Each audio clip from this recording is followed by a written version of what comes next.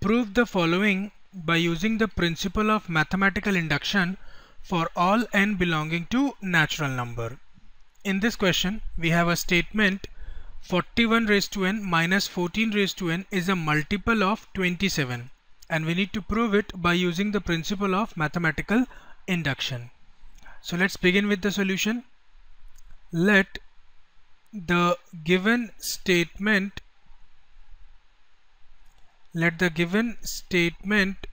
be Pn, that is, here we have Pn such that 41 raised to n minus 14 raised to n is a multiple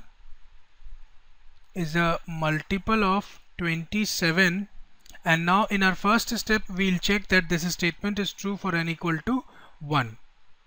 Now for n equals to 1, we have P1 equals to 41 raised to 1 minus 14 raised to 1, which is equal to 41 minus 14, and the difference of these two numbers is 27.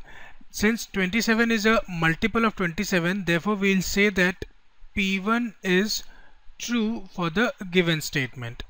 Now in our next step, that is our assumption step, we will assume that P of k is true for some positive integer k. Assume that P of k is true for some positive integer k, that is, we have pk such that 41 raised to k minus 14 raised to k is a multiple of 27, or we can also write this statement as 41 raised to k minus 14 raised to k is equal to 27 times of m, where m belongs to natural number. And now rearranging this equation, we'll have 41 raised to k equals to 27m plus 14 raised to k. Call it as equation 1.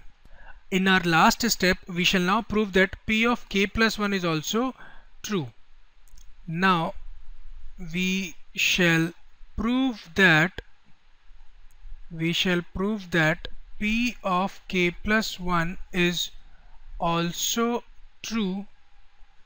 That is, here we have P of k plus 1 equals to 41 raised to k plus 1 minus 14 raised to k plus 1. This can also be written as 41 raised to k into 41 minus 14 raised to k into 14, and now we have the value of 41 raised to k equals to 27m plus 14 raised to k from equation 1. So here we have 27m plus 14 raised to k into 41 minus 14 raised to k into 14. This gives us 41 into 27m, or we can write it as 27m into 41 plus 14k into 41, and keeping this quantity as such, 14k into 14, and in our next step we'll take 14 raised to k common from the last two terms. So we have 27m into 41 plus 14 raised to k into 41 minus 14.